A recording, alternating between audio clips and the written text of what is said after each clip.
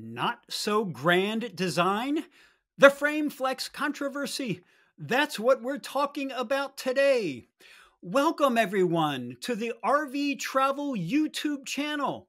We're under new management, and that new manager is me. I'm your host, Keith Ward, and I am thrilled to be with you.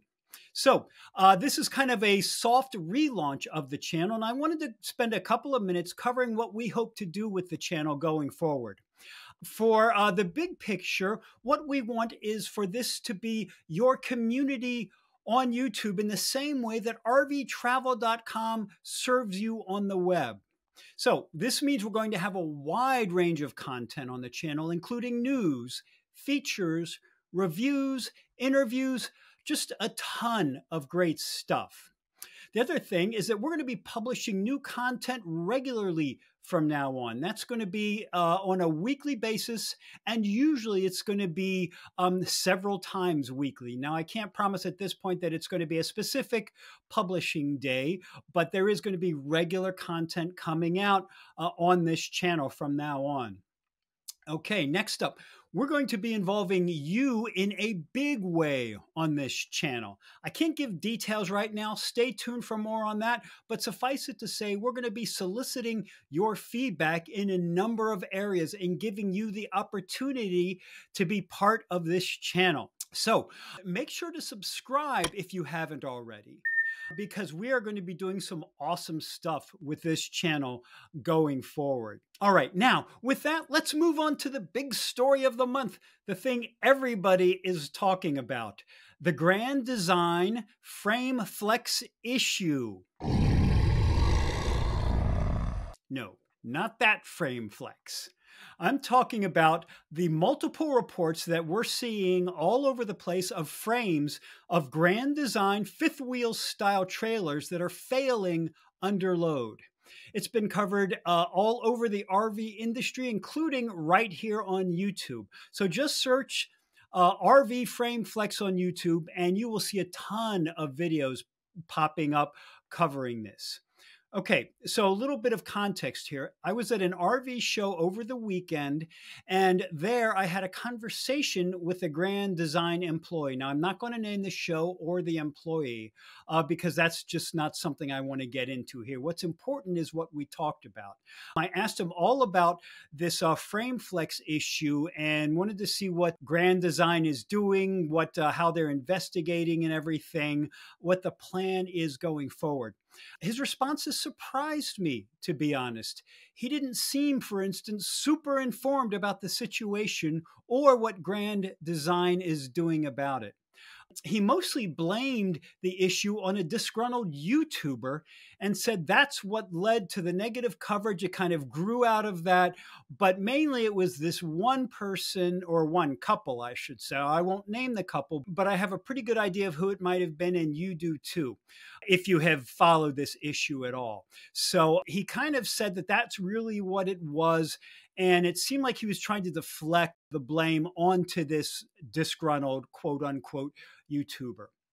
So from my perspective, now this is just not good strategy by the company. In my opinion, Grand Design needs to take ownership of the problem immediately. They need to find out what happened, and they need to take fast action to deal with it. Now, of course, I am sure that Grand Design is doing exactly that. I'm sure they're investigating the issue. They're probably all over it. They probably have many people looking into it and trying to pinpoint where the fault lies, which is a good thing, of course. But what Grand Design should not do is blame other people for the problem. They shouldn't get defensive or act like the problem is overblown. Now, that is bad PR strategy. Grand Design needs to be straight with the buying public and reassure them that this will get resolved and will never happen again. One thing I've learned in my 30 plus years in journalism is that transparency is always the best option. Secrecy, deflecting, blaming others, but secrecy especially is always the worst option.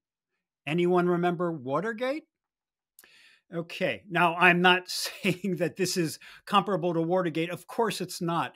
My comparison is just to the fact that the big problem is often when you ignore it, when you try to hide it, when you aren't forthright about what is going on. It always leads to the worst outcomes. So, if Grand Design is considering not being as transparent as possible, if they want to be opaque and not let the public know what's happening at every stage of the process, then I think it's going to work out in a very bad way. And this has to do with my discussion with that employee. Grand Design should be in alignment with their employees. They should have the same kind of messaging. When we talk to a Grand Design employee at a show or wherever, they should know what to say. They should be forthright, as the company should be. And they should not leave you wondering, what is Grand Design's plan going forward? What are they going to do about this? Those are the main takeaways from that discussion that I had with that employee. In my opinion, again, this is more of an op-ed, if you will. This is a dangerous time for Grand Design. Now, they've had a good reputation for many years in the RV community. I think that's fair to say. But they risk destroying that goodwill and solid reputation that took a long time to develop. And if they're not careful, that reputation could be gone in an instant. I've seen it happen many times before. Now, the RV industry already suffers from enough bad press about the poor quality of much of the product that gets produced. This is something also, if you've been in the industry, if you've been reading about it, if you've been in RV or for any amount of time, this is not breaking news either. You know this. We all know this. Whether the RV industry talks about it or not, we know what's going on. And this frame flex issue is another reason for people to be skeptical about the industry. And that's not something that helps anyone. So, bottom line here, folks, Grand Design needs to act fast, decisively, and openly about this problem. If not, they risk everything. Think about it this way.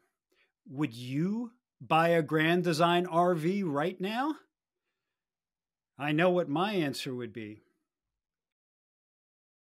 And remember to check out the RV Travel website at rvtravel.com and sign up for their newsletters. Also, check out their many Facebook communities. You are sure to find one or more that scratches your RV itch. I'm Keith Ward, and that's all for now. I'll see you next time.